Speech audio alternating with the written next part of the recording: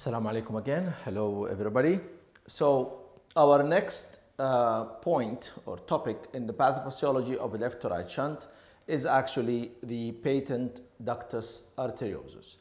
What is the patent ductus arteriosus? It's the normal arterial connection between the descending aorta. This is it here, the PDA. The normal arterial connection between the descending aorta to the pulmonary artery. This is normal in our mother's womb because blood going from the right ventricle to the pulmonary artery is not needed in the womb to go to the lungs. Maybe just 10% goes there. The rest of because of non-inflated lungs with extremely high resistance, the blood will go in utero, right to left, from the PDA to the descending aorta, and we know that the right blood in utero is represents actually the blood coming back from the placenta, which is the oxygenated blood, and goes to the body to oxygenate and deliver the needed metabolic need. So after birth, normally a PDA, which has smooth muscles that are sensitive to oxygen, once the baby starts breathing and the oxygen saturation reaches 95, this ductus will actually constrict and close. This is what happens in most of patients, and that's the normal physiology of a PDA. Here we're talking about the PDA as a disease, which means the PDA that remains open after birth by at least 1 week to 3 months, that is a pathological PDA. And as we said in the VSD, because it is a communication between the left side represented here by the aorta to the right side represented here by the pulmonary artery. Again, the left side, aorta, left atrium, left ventricle. The right side, pulmonary arteries. Anything goes to the veins, SVC, IVC, right atrium, right ventricle, right side of our heart or of our circulation. So the PDA when it's left as a pathological lesion, will almost always shunt left to right, systemic to pulmonary artery. What applies in the VSD talk that we just gave actually applies mostly to the PDA also, with some exceptions. It is a left to right shunt, so a small PDA, usually when we say small, less than 2 millimeter, will actually be extremely restrictive to pressure. So it will not transmit aortic pressure to pulmonary pressure and will not cause any effect on elevating the PA pressure, nor on causing any Eisenmenger or pulmonary hypertension, reversible or irreversible. That doesn't happen because it's going to be extremely restrictive to flow and pressure. And in such small PDAs, less than 2 millimeter, the pulmonary artery pressure will not be elevated. The pulmonary artery tree or arteries will not dilate because they don't see large volume. But again, let me see if you have captured the point I said. The chamber that receives the extra blood in diastole, it is the chamber that will dilate. Let's apply that to the PDA. If blood goes from the descending aorta to the pulmonary artery, now the blood is here. It's going in systole. But is that true? Is it only in systole? No. Actually, it is in systole and diastole. So, because the diastolic pressure and resistance is also higher in the aorta compared to the pulmonary artery. We know the systolic pressure and resistance is higher. Sorry, systolic pressure is higher, resistance is almost the same. In the aorta, the systolic pressure is higher and it can push the blood to the pulmonary arteries. In diastole, the diastolic pressure also is higher than the PA, and it will cause shunt in diastole. So one feature of the PDA that it shunts continuously. That's why we hear a continuous murmur on these patients. There is a big difference between pressures in systole and diastole on both sides. The aorta is always higher in systole and diastole, so the shunt happens in both. So let's go back and say now, this pulmonary artery is receiving the blood in systole and diastole. Would it dilate if that blood was significant enough? Yes, it would. Obviously, because of volume and pressure. What will happen? That extra blood will go to the pulmonary arteries and will come to the pulmonary vein as extra blood plus the normal cardiac output that's already coming. Which chamber is going to receive that extra blood from this PDA? The chamber that will receive it in diastole, we said the first was the MPA and the branch pulmonary arteries. The second is again the left atrium and again the left ventricle. So obviously in PDAs, which are not small, moderate or large, moderate will mean 2, maybe up to 3.5 millimeter, and large meaning 4 millimeter and above.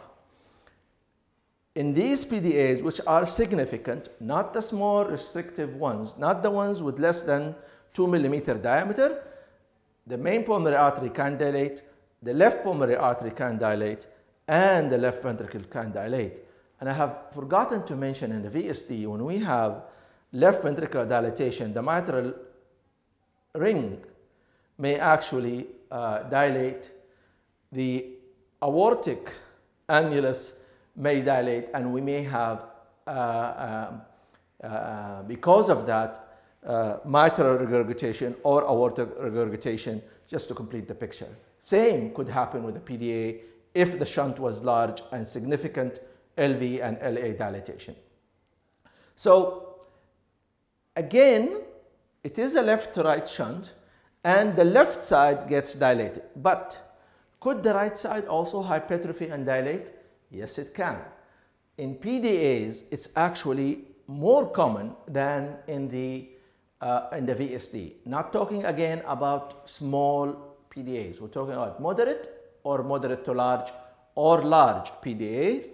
It is more common than the VSD to have main pulmonary artery dilatation, main pulmonary artery and branch pulmonary artery elevated pressure, and right ventricular dilatation and hypertrophy, because the right ventricle will see the elevated pressure and pressure because of the PDA. This is one feature that's touch different than the VSD. It is more likely with a moderate to large PDA to see right ventricular hypertrophy dilatation and MPA dilatation and elevated pressure, with always the main chamber being dilated, the left ventricle and the left atrium. And do you know why is that so? Why is the PDA different? I said that in the start, that because the PDA shunts both in systole and diastole. That's why a 4 millimeter PDA might equal, which we call large, might equal a large VSD, which is an 8 millimeter VSD, double the size. Because in the VSD, the shunt is mainly systolic, and in the PDA, the shunt is systolic and diastolic, giving more volume, more cardiac output to where it shouldn't go, which is the main pulmonary artery, and stealing the blood away from the aorta. So we will see more LA dilatation, more LV dilatation, more susceptibility to have higher PA pressure and pulmonary artery dilatation, more increased pulmonary blood flow and the effect on the pulmonary vascular bed, be it being more full of blood, and on the X-ray it looks more obvious, apparent increased, reversed vascular appearance of the lungs on the chest X-ray. Not only that, the effect of a PDA, moderate to large, on the PA pressure on the long run is far much more deleterious compared to the VSD. A large PDA, 4 millimeter or above, actually exposes the pulmonary artery to high pressure during systole and diastole, exposes the pulmonary pressure to extra flow during systole and diastole, and the pulmonary vascular injury is expedited. So in a very large PDA, we don't wait too long. In a very large PDA, from the start, within the first few weeks of life, if we recognize this is a large PDA that's not going to close, it will need to be closed, whether interventionally or surgically, to prevent its complications. The pulmonary arteriolar edema that we spoke about in the VSD will be even more obvious here. The symptomatology will be more obvious.